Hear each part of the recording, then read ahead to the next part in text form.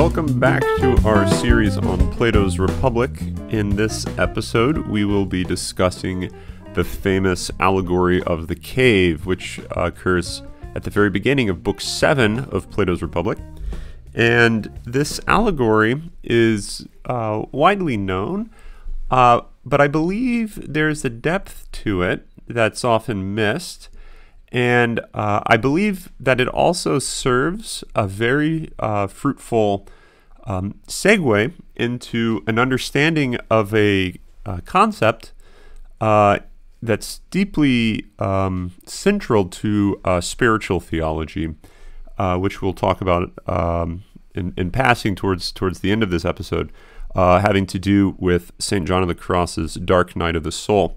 I believe there's something similar occurring in Plato, especially this idea of the ascent out of the cave and the notion of blindness as a type of sight, and coming to know the sun, seeing the sun as a blinding light, which is a way of trying to describe seeing the good fully is something which blinds, and so it almost appears as a type of darkness in a way, right? Trying to see the sun blinds, it almost takes away your vision. A knowledge of the good as it is in itself also analogically is blinding. So we'll actually read some of the stanzas from St. John's poetry on the dark night of the soul. And it'll hopefully come to light, no pun intended, in with the background of the Republic.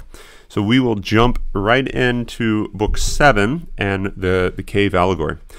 Okay, so the first thing to note about this allegory is Plato is not timid in articulating what this is supposed to be an allegory of, and part of I think what's going on is Plato is almost at a loss, and he even says this. He has Socrates say this, at a loss of how do you describe this? How do you describe what he's trying to describe? It's almost an impossible thing. We've alluded to this last time with what is it like to live a life of music, like a musical life? What is that type of experience of knowing how to play an instrument intuitively? It's very difficult to describe that to someone, just as it's difficult to describe what it is to ride a bicycle. Those are more mundane things, but the way you go about describing the knowledge of riding a bicycle is very difficult, right? How do you describe that that process or that task? Likewise, what Plato is doing here is he's trying to describe what education is, and as we'll see, and as we've already seen, it's very difficult. And so he uses an allegory, not to try to make something simple difficult, but rather the reverse. He's trying to take something which is really difficult, and he's trying to place it within a more direct experience that we might have, or that we can at least conceive. So then we can begin to make this transition to the depth of what education really is and what it really amounts to. So the very first sentence of Book 5 says, or begins this way: "Next then, compare the effect of education and that of the lack of it on our nature to an experience like this." So the whole allegory is supposed to give us some insight. And notice, once again, the language I'm using. I didn't do this on purpose. It's just deeply rooted in how we talk about understanding, explaining knowledge. I talk about insight, a type of seeing into something, right? And this is going to be almost what Plato is trying to articulate, right? There's some insight into what education and the lack of education brings about in the human life. And he's going to do this by talking about this situation where you have human beings living in an underground cave-like dwelling. It's sort of a far-fetched example, but once again, it's just to make a point. So try to understand it in a literal sense, and then try to like step back and think about it more like a parable. Like, what's the spiritual interpretation of this? And so, if you just get hung up on the literal details and you don't read it more like a parable, then you're going to just completely lost and like about what it really means. Okay, so these people stuck underground, facing a wall. They've been chained there their whole life, and behind them is a wall, and then slightly above the wall, you think of like a hill kind of going up out of the cave behind them, but they're facing the opposite direction. They're turned away from the exit, looking at the wall at the bottom of the cave. And behind them, there's this wall. Behind the wall, there's a little fire, and there's people walking back and forth behind this wall. Think of like a little, like, it's almost like a puppet wall. So they're standing behind the wall, holding up little statues and things. The light is shining on the statues, and it's projecting these shadows on the wall in front of these people, right? So you could think of it as just like a ancient Greek puppet show.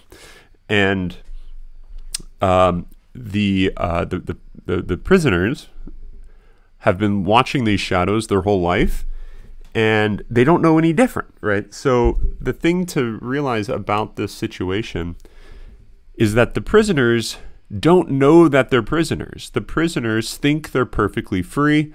They think they're looking at all there is to look at. They think they're fully fulfilled. They think they're living perfect lives. And part of the reason for this this duping that they're in, they've sort of been duped. They've been led astray. And part of the reason for this, I take it, is that these prisoners, as Socrates articulates at like 515a, he says, they are like us. So here's the first thing to note, or maybe not the first thing, but it is a very important thing to note, is that these prisoners are us, right? It's not, oh, those stupid people down the road. These prisoners are allegorical representatives of you, of me, of all of us. So don't think that these are the ignorant people, and I'm a smart person, so I'm not in that situation. That's not the case. So they're like us. I mean, in the first place, do you think these prisoners have ever seen anything of themselves and one another besides the shadows that the fire casts on the wall of the cave in front of them? So the prisoners are completely ignorant of their own life, their own situation in the world. They don't know where they are, who they are. There's a type of ignorance of self that they possess, which then carries over to why they're ignorant of everything around them. Okay, so at the heart of this allegory is ignorance, and specifically, it's not just ignorance of the stuff around you, but the real problematic here is an ignorance of self, right? So that's going to be a very significant thing that's going to reoccur, and it's this type of ignorance which is what brings about this enslavement, right? So they're enslaved. What are they enslaved to? They're enslaved to the false, right? They're enslaved to what isn't real, what isn't true, and that's because they can't properly see, or they're not properly seeing. And so the situation is one where they are at a loss of how to live because they don't even understand what it means to live, what it is to live, because they haven't even thought about their own life, which is the one most direct example of life. It's the one that you have, right? So if you can't reflect on what it is for you to live, then the question on what it is for my neighbor to live or the person across the world to live, that's all just going to be, as Plato seems to articulate in this allegory, that's just going to be shadows. It's just going to be words that don't have any real meaning.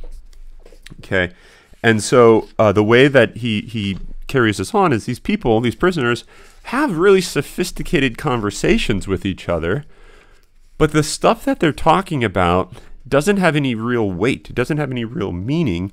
It's just, as he calls it, it's just about these shadows, and so they don't actually communicate or talk about anything of real depth. The conversations are always at the surface level, even though they might be saying all the right things. It just doesn't really mean anything to these people. And remember, these people are you and I. Okay, so continuing on a little bit later, this is a couple lines down. Socrates says, "All in all, then, what the prisoners would take for true reality is nothing other than the shadows of these artifacts. These artifacts that these people are that are behind them are holding up above the wall, right? Like the puppet masters, if you will, and they think that that's reality. They can't really conceive of anything else. They are so sort of single-minded or simple-minded that they can't even question whether or not what they are seeing is an image or a sign or it's representative of something more. And I think what Plato's trying to do with this passage is he's trying to use it to compare with our situation, which is we look around the world and we see trees and dogs and friends and spouses. We listen to philosophy podcasts. We take college classes. We read books. And oftentimes what people do is they just receive all that. They think about it. And it simply just means itself. It doesn't really incline us to anything other than this, if you want to call it this world or this way of conceiving or thinking. But there's a possibility, this is where Plato's ultimately going to try to go with this cave allegory, there's a possibility that when you see something in the world, when you experience something in the world, it actually has the ability to redirect you to something beyond it. That is, the world can take on the characteristic of a sacrament, of a sign, and that it can lead you beyond it. And it's this type of seeing, this type of sacramental outlook, which is what the prisoners don't have. And so they're enslaved to the shadows, and they can't actually see the shadow and say, wait a second, maybe this is a shadow of something, and so maybe I shouldn't be looking at the shadow, but I should turn around and look at what this is a shadow of. That is, I should look at the reality itself rather than just the image. That would be like saying, maybe I should look at not just my spouse, but what spousal love is an image of. Maybe it's an image of something more than just itself. Even though it's a great good, it might actually be communicating something more. And so it's that type of seeing that the prisoners are incapable of. And that's just the way, I guess that's the way to think about how Plato's trying to describe education. Education is about learning to see in this sacramental way, which is a way of leaving the cave, being able to leave the cave. And how that happens is difficult to understand, but we'll give some examples to try to clarify this. Okay, so here's how it goes on. So consider then, this is the very next line from where I just read. Consider then what being released from their bonds and cured of their foolishness would naturally be like. So if one of these prisoners was freed, what would that be like? What would he experience once he was freed from his ignorance? The very first thing that he would experience would be what? When one was freed and suddenly compelled to stand up, turn his neck around, walk, and look up toward the light, he would be pained by doing all these things and be unable to see the things whose shadows he had seen before, because of the flashing lights. Okay, so the idea is the very first thing that he would experience if one of these prisoners had a slight glimpse of the fact that he was enslaved. That is, if he were able to turn around and see the situation he was in, kind of take a third perspective situation on his life and realize, wait a second, maybe I'm not looking at reality as it really is. Instead, maybe I'm just looking at reality how I want it to be. So there's a type of enslavement to my own desire on how I want reality to be. The very first thing he would experience, Socrates says, would be this confusion, right? It would seem like the world was literally turned upside down, and this is, I think, part of what he's playing with. It's a sort of a toy image of being underground and being above ground. Okay, Socrates goes on. What do you think he would say if we told him that what he had seen before was silly nonsense, but that now, because he is a bit closer to what is and is turned towards things that are more, he sees more correctly? So he poses it as a question, and I think the answer is that he would be incredibly puzzled with these words, and he wouldn't initially believe it. He wouldn't want to believe it. It would require him to have to give up everything that he thought he knew. That is, everything that he had established as a way of control on how to manage the shadows, how to live in the world of the shadows. He would have to relinquish. He'd have to let that go, and he would have to be okay with turning around empty-handed, saying, I'm leaving that world, that way of life. I'm leaving that type of control, and I don't know where this is leading me. And so I think the first step of education is, and this is why, as we described already, the philosophical character has to be one of humility, because it's the one who says, I begin education empty-handed. I don't turn to education so as to have my will be done, but I find that in education, it's being, it's reality whose will is done, and what education is about me embracing that, turning to that. And that's why it's regarded as seeing, because seeing is a type of embracing in a way. It's a type of taking in reality as it is. And so the wider your eyes are, the more that you can embrace reality as it is rather than as you want it to be. And so I think this is not something that would be the first reaction for someone who was enslaved. And so it's a painful process. It's a long process. You can think about your own educational development, things that you thought were the highest goods in the world, Legos, all you wanted was the new Lego set, and then all of a sudden you come to get that, and it's wonderful. You think this is heaven on earth, and then you find yourself left dissatisfied after a couple months. You don't like that Lego set anymore. It becomes sort of valueless. You're looking for something else. And then at a certain point, it might turn out that I'm looking at the world in the wrong way. Lego sets, that's just for like kids. Instead, what I want now is, and maybe this is like when you turn, I don't know, 11, 12 or whatever, you want a BB gun or something. And so that's going to be the big carrot in the sky that you're seeking, that you're desiring.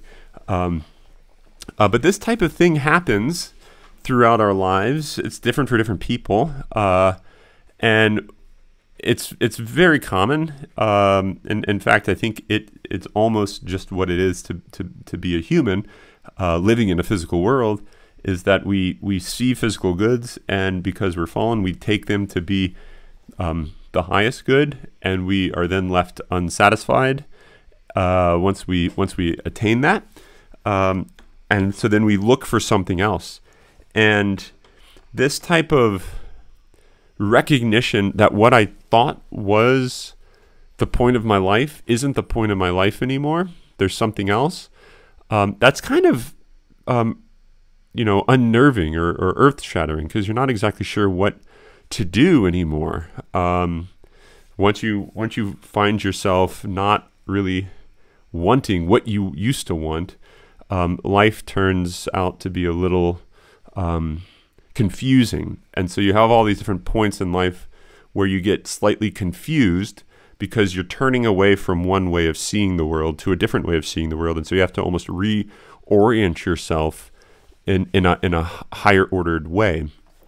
And that's a type of education. Right? Education doesn't just mean reading books and taking classes.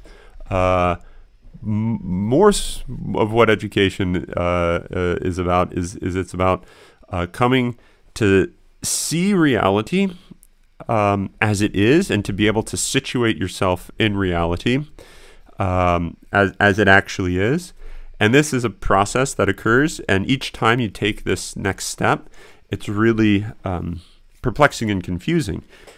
Another example that's probably familiar with some of you, maybe not all of you, but you're thinking about the world and you're not sure why certain things happen, and you come up with a real simple story about why something falls to the ground, and then you feel satisfied, and then all of a sudden you learn something in class that doesn't square with what you thought was true. And your initial reaction, and this is the case pretty much across the board, your initial reaction is to be resistant of that, because you think, no, this doesn't square with what I take to be true. And so you kind of want to keep it at bay because you want the truth. And the situation is such that it is, likely that many of us think that we know the truth when we don't really. And so when someone who's wiser than us, smarter than us, gives us a more accurate description of reality that might falsify our simpler understanding of reality, we're resistant of that because it just doesn't seem to go with what we, quote, know to be true. And so we have to kind of wrestle with that and struggle with that and think through it. And we don't really know what to think anymore. And so sometimes this happens a lot of times in physics, where we think we understand how something works. Some phenomena will come on the scene, and we'll be very perplexed for several years, trying to figure out how do we square this phenomenon with the foregoing physical theory. And we're almost at a loss at how to do that. We don't know how to square these two things. And so we're almost like in the dark, in regards to physics, until some genius comes along and is able to show the light that's shining in this darkness to make everything clear. And you can understand, we were thinking about it the whole wrong way. We had all these presumptions that were actually the problem. We need to think of it in this different way. This happens with the history of astronomy, with geocentrism and the shift to heliocentrism. we were sort of thinking about things in the wrong way, and it was difficult to conceive of certain possibilities because of certain presumptions that we were very disinclined to call into question. But that's just what education is. It's about this willingness to pursue truth more than our opinions about truth. And so it's this willingness to be proven wrong. And so if you are not willing to be proven wrong about things that you could be wrong about, then you've kind of proven yourself unable to be educated. Okay, and so that's a really important reflection on education and how it requires this radical willingness to progress towards the truth, even when you know that you don't know what that is or where that's going to lead. And this is, I think, at the heart of also why a lot of people, convert almost when they've said they never would. It's only when they have this philosophical educational spirit, which is to say, I'm going to follow truth where it leads me. And if you have that willingness, then you're open to being led to things that you never would have been willing to admit at the start that you would, end up with. Okay, so returning to the cave allegory. Once freed, turn around, it becomes confusing, and you want to turn back to your old way of seeing because you think that makes more sense. But that's just once again an inclination to self-deception because it's easier that way. It's cognitively easier to hold on to the old way of thinking because now you don't have to continue to ask these questions that you don't know how to answer. But if he were to be led, as he says, or not really led, this is 516a, and if someone dragged him, so he's not being led, but he's being dragged. So education requires companionship. Someone else has to aid you in this. Very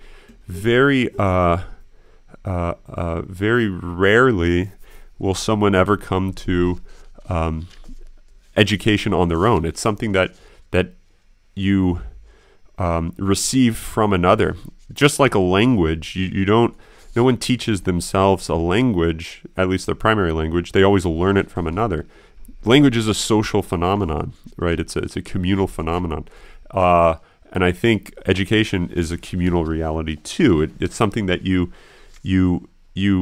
participate in or you engage in with others, and that could be other humans, or it could be other in regards to just reality. That could be books, or it could actually just be the physical world itself. Sometimes scientists think of experiments as a type of dialogue with reality. You do a test that's almost like asking a question to reality, and you get the results from the test, and it's like an answer. And sometimes the answer isn't what you expected. And so you have to be willing to listen to nature and to say, maybe I'm not thinking about this the right way. The physical world has just communicated something to me that doesn't square with what I thought it was going to say. Maybe the problem isn't with the physical world, but maybe the problem is with my preconceptions of it. And so maybe I need to change my theory or my way of conceiving of things. So even you could think of education as just a dialogue with another, and it has to be a philosophical dialogue in the sense of an openness to pursue the truth beyond your own desire for control of reality. Okay, so but once he's dragged out of the cave, out into the sun, it's described as Socrates describes it as he's pained and angry at being treated that way. Very rarely do people like to be proven false. People don't like to be proven wrong. But the thing to realize about this is it's good for you to be proven wrong. It's good for you to be proven false. Just as it's good for you to receive medical treatment, even if it doesn't please you. You have to take some medicine that doesn't taste good. You have to fast for 5 days because of a medical procedure. It doesn't feel good to do that, but it's still good for you to do that. Likewise, it's good for you to be proven wrong. It's like a type of, psychological medical treatment, if you will, to be proven wrong. Painful, sure, but still, it's good. It makes you better. And so, once he's dragged out of the cave, he's brought into the sun, and it blinds him, right? So, it's disorienting. He's not sure where he is. He's not sure what to think. He's not sure what to look at. He's not even sure, you might say, if this is just a false view, and the real view's back down in the cave, the real reality is back down in the cave. But the longer that he spends time out of the cave, Socrates says, the more he comes to see. And the more he comes to see, the more he realizes that the life in the cave was really only a partial life. It was a life that was representative of this more complete, more fulfilled life out of the cave. And so that's why you get the idea of the shadow. This is really significant. The shadows aren't pure evil. Shadows aren't just pure ignorance or nothingness. The shadow, think about what a shadow is. A shadow is an image, but it's an image that it requires or it necessitates the presence of light, right? So you can't have a shadow unless there's some form of light. Now, granted, the shadow is not the reality itself, but it's an image of the reality that comes through the light. So I think the way to think of this is even false opinions. You believe something and it's false. That can even serve a role in your own educational development, because it is possible that by being shown that that is false, by being shown that that is just a shadow, you are now capable of orienting yourself towards the real light, towards the real things. So by being proven wrong or false, you're now better oriented towards the true. Now, if you have a large ego, if you're a prideful person, that won't be your response to being proven false. You'll just be really upset. But a humble person, once proven wrong, will come to realize that they're better for it, right? They've been made well. And so at one point in another dialogue, Socrates says, if you can prove me wrong, I'll be all the more thankful for you, because you're the one that's going to have dragged me out of the depths of hell and set me on the right road. And so my reaction to being proven wrong or to having my beliefs proven false should be gratitude. And I think that's a beautiful image that many of us have a difficult time actually putting into practice.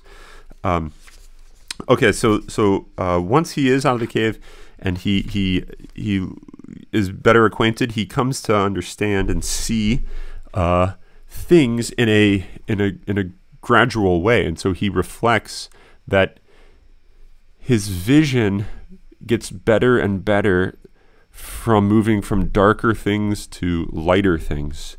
Right, so the shadows, and then he turns around and he sees the statues that the shadows were of, and then he slowly is led out of the cave towards brighter and brighter lights. You could think of like a moth in the cave being slowly led out towards brighter and brighter lights, and so it's a ladder. You could think of education as a moving up of a ladder or an ascent that takes its action, or it takes effect through this gradation of brightness, and this is just the allegorical image, and eventually what happens is when he gets out of the cave, he looks at reflections of things on the ground, and then in like the lake, and then he slowly is able to look at like the trees, and his eyes start to adjust, and then he can like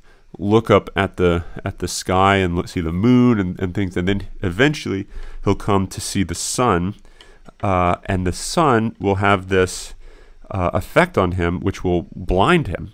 So eventually when he reaches the source of sight, the source of seeing, that which this whole journey was aimed at, he comes to be blinded by it because it's so bright. It's so full of what gives sight that it like overwhelms his eyes, and so he can't look at it directly. It's sort of a mystical image, but a very I think powerful one. Man is not strong enough to look directly at the sun. It's just not in our nature to be able to look at the sun. It'll blind us. And likewise, I think the way this goes allegorically is man cannot know the good, because remember the sun is the image of the good. Man cannot know the good in and of itself directly. It's too much for man's intellect. It's too much for man's knowledge to know the good as it is, and rather what it does is it blinds us. It's seen as a type of darkness, and so this is how Socrates describes this on 518a. On the contrary, anyone with any sense at any rate would remember that eyes may be confused in two ways from two causes: when they change from the light into the darkness, or from the darkness into the light. If he kept in mind that the same applies to the soul, then when he saw a soul disturbed and unable to see something, he would not laugh absurdly. Instead, he would see whether it had come from a brighter life and was dimmed through not having yet become accustomed to the dark, or from greater ignorance into greater light, and was dazzled by the increased brilliance. Okay, so the idea is you can be blind for two different causes. Two different things can blind you. You could be in the dark and you go into the light. You're sleeping at night and your parents turn on the light and you are overwhelmed by the light and you can't see. You can't really open your eyes because it's too bright. That's a type of blindness. The other type of blindness is you're in a room and all of a sudden the lights go out and then you can't see. Both are ways of losing sight, but the one is the result of having too much light. The other is the result of having too little light. And so just because someone is blinded or someone is unable to articulate or able to describe something, it's either going to be because they just don't see it clear enough because they're ignorant in regards to experience of it, or they can't describe it clear enough because they're like too close to it. It's just too intimate to them. It's too much to put into like simple words. And so this is, I think, something which a good example of this, the best example of this I can think of is when I was engaged, someone once asked me, "So what do you love about your fiance?" And I was thinking, okay, what do I say? What's like the one characteristic?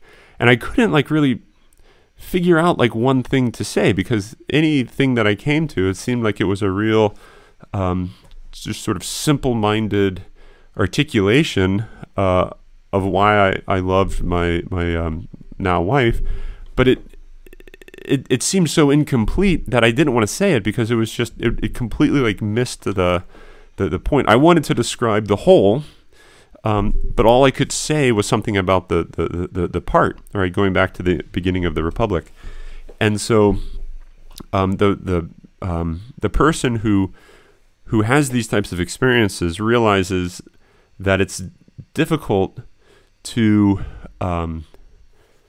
articulate something that you know so well, because it's just so full. It's just so complete that you can't really package it up neatly and nicely into like a single bite-sized soundbite. And I think this is what ultimately the good is. The good is so overwhelming, so vast, that no single thing will compare to it. And once again, I think you could describe the good to God. And in fact, this is where Neoplatonists have taken this to describe God as the good. Especially Pseudo-Dionysius and Gregory of Nyssa go, in great detail about this aspect of knowledge of God exceeding our concepts, our cognitions. And so the only way we know God is through the fact that we have an ignorance of him. So the more that we know that we can't comprehend God, the more intimate we are with him as a vast mystery. It's a beautiful image, right? It's to say that we don't want to worship an idol. We don't want to think of God as this limited, thing that fits this concept in my mind. And so the more that I can understand that God exceeds my concepts, the more that my inability becomes representative of my, paradoxically, knowledge of him. But it's not a conceptual knowledge. And I think that's what Plato is trying to articulate with this blindness as a type of knowing, or blindness as a type of seeing. You see the sun, but that blinds you. You know God, but it far exceeds your grasp. And this is where ultimately I want to start to wrap this up by transitioning to St. John of the Cross and look at a little bit of what he says about the dark night of the soul. But I want to read one more passage from Book 7 before we move there, because I think it'll be fruitful when we turn to John of the Cross. Okay, so this passage is 518c. Okay, so here's how this goes. Socrates says, "Then here is how we must think about these matters, if that is true. Education is not what some people boastfully profess it to be. They say that they can pretty much put knowledge into souls that lack it, like putting sight into blind eyes." So some people think education is like, you just got to upload information into the empty mind. Maybe that's what you think education is. You take these classes, and what these classes are is they're just like information dumps. Okay, fill me with a bunch of information. If that's all education was, then being able to pass a multiple choice test would mean that you're an educated person. You've got all these facts. You can say all the right things.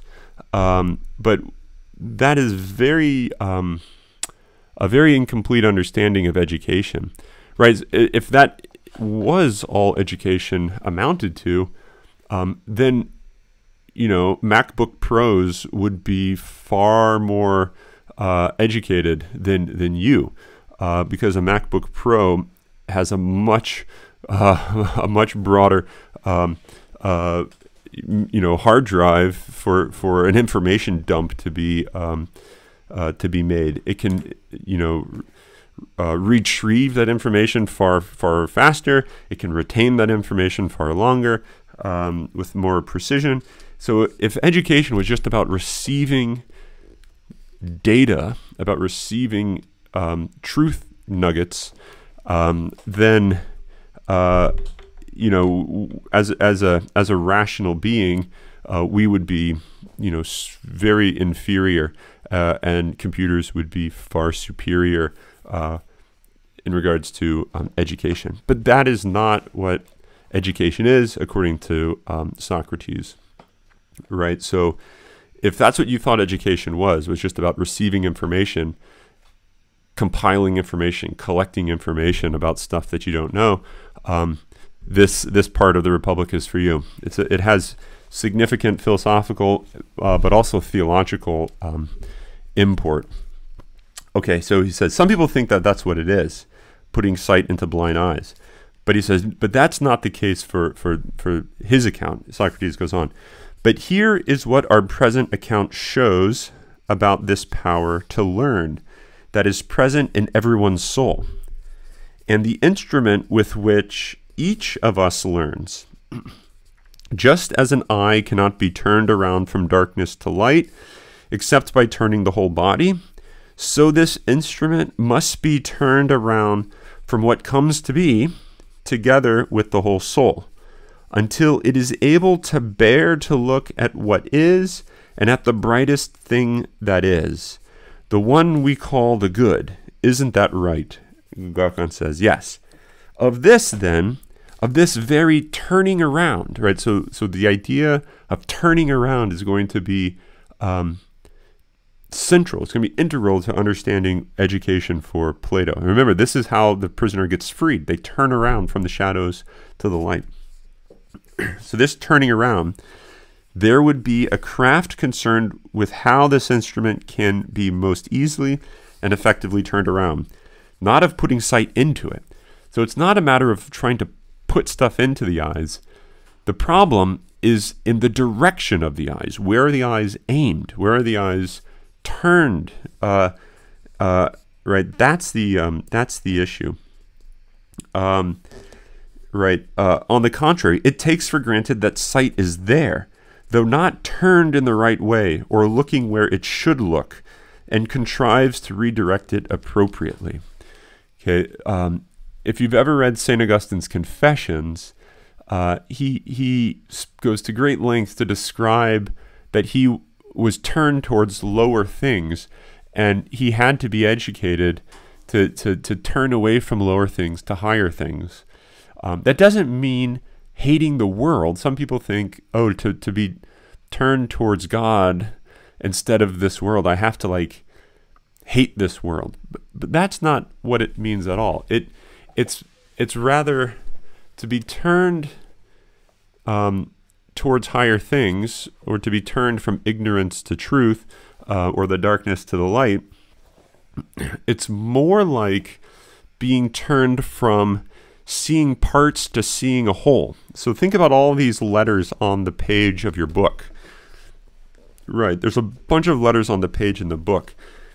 If your soul or your eyes was only turned or attuned to the letters, you wouldn't see the Republic. You couldn't read the Republic if all that you were attuned to were letters, right? If that were the case, you would just read a book by just reading out letters, B-U-T-H-E-R-E-I-S, and that's not reading the Republic.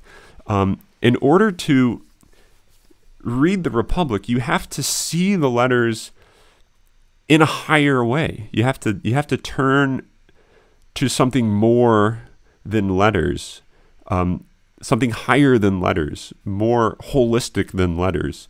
And you have to see the word. You have to see the parts as ordered to or communicating something higher. And so there's an education that occurs when you learn to read, because you've turned from seeing a bunch of ink to seeing letters, and then you've moved from seeing letters to seeing a word.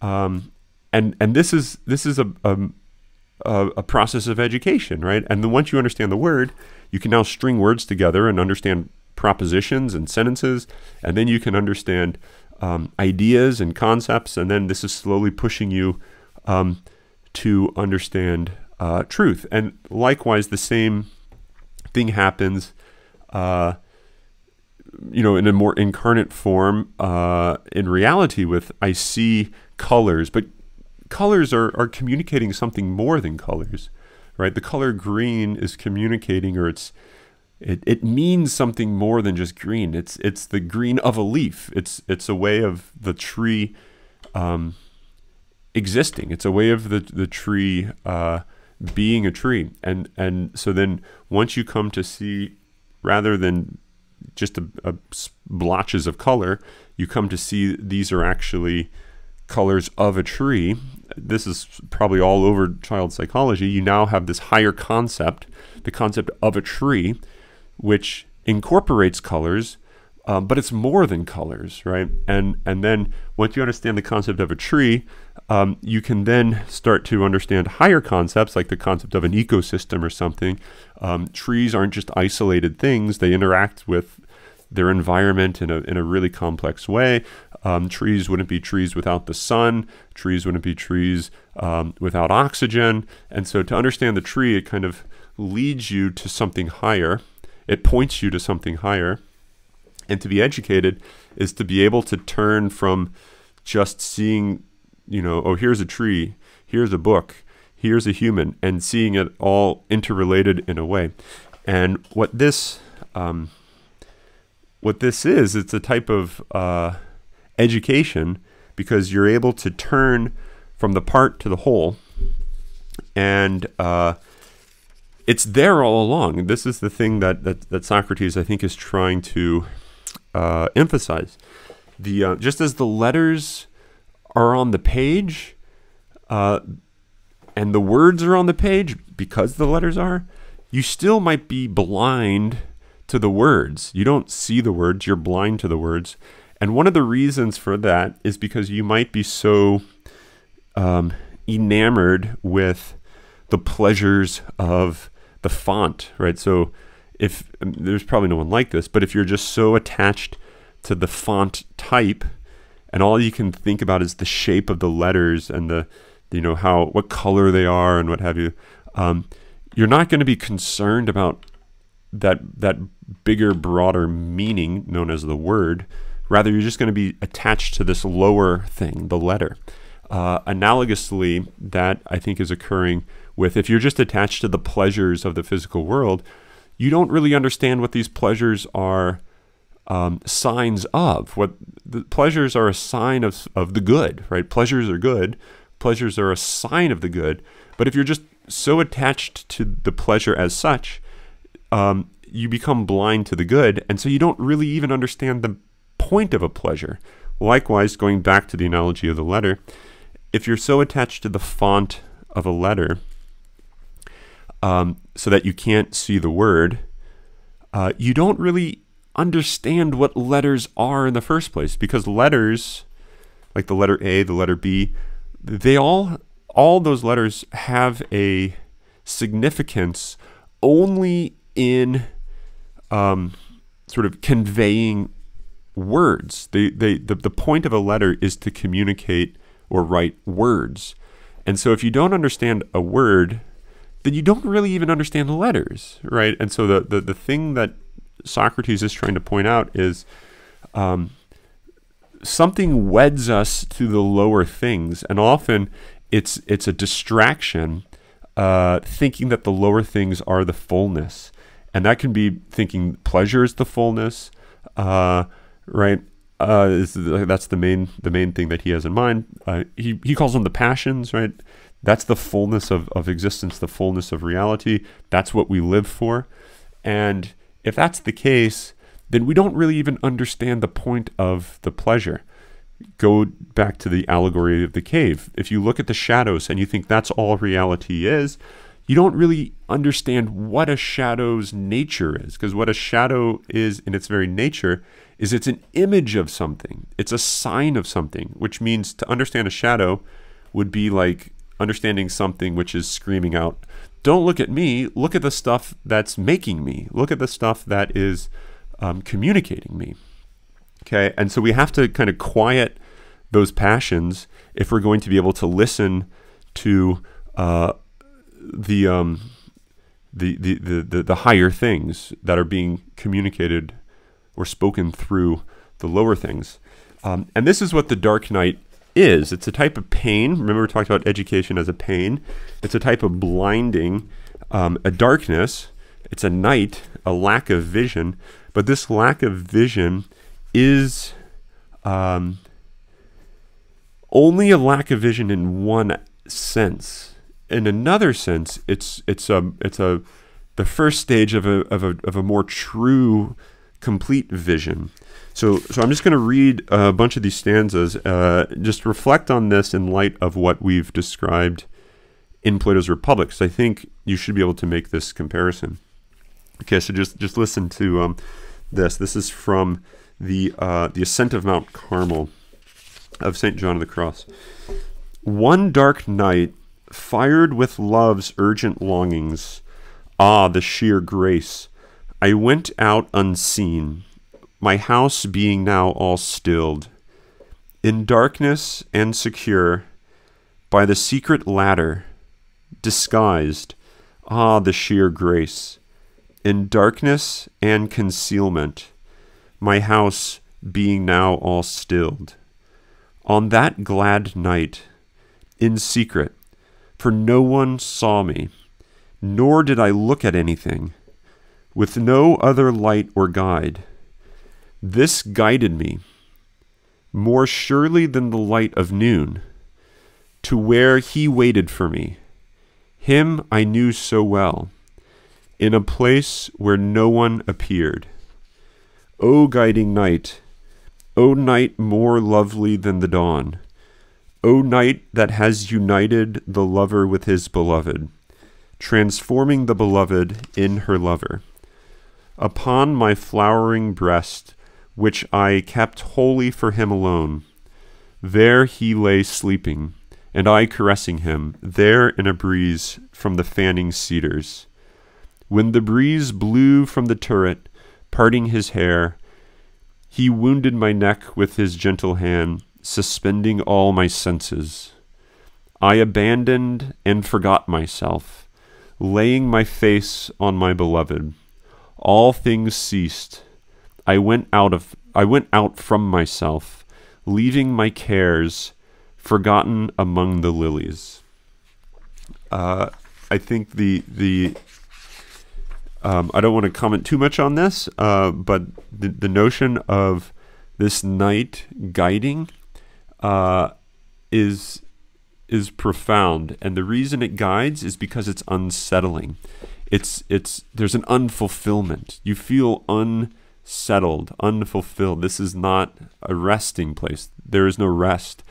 And once you come to that recognition, not out of hatred, it's not that I hate this stuff, but you realize its real meaning is to tell you, don't rest with me. Keep moving. Keep moving on.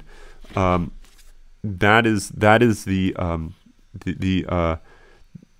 sense in which the darkness is a light. The darkness is a guide, right? And I mean, there's a lot more that can be said about this, but hopefully you can see that this notion of education in Plato plays a very intimate, significant role in the mystical theological tradition of the church.